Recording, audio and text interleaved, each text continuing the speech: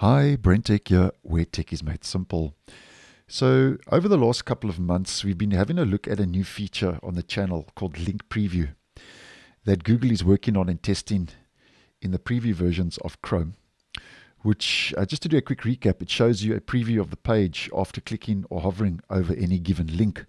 Now, in the last video I posted, which I'll leave down below, they added a new option, just to do a quick recap, that if you head to a link, you could middle click or click on your scroll button, and that would open up that link in a new tab or on a new tab page, as we can see. Now it seems that in Chrome Canary version 122, which is the latest preview version, that Google is now taking this one step further, where the link preview feature is now enabled by default in Chrome Canary, where previously you had to enable a flag.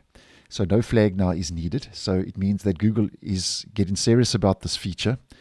And this means that this is a good chance that this could roll out as a default feature to an up-and-coming stable version.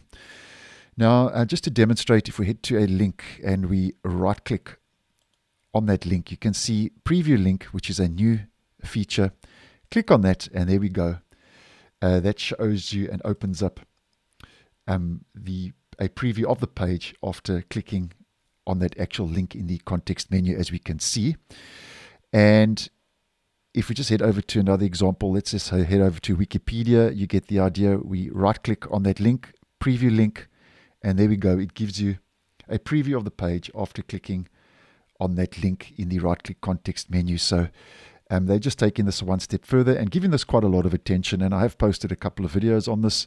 So I know some of you do like to follow new features in the browsers, and this there is a good chance that this link preview now is going to make its way down to stable. So thanks for watching, and I'll see you in the next one.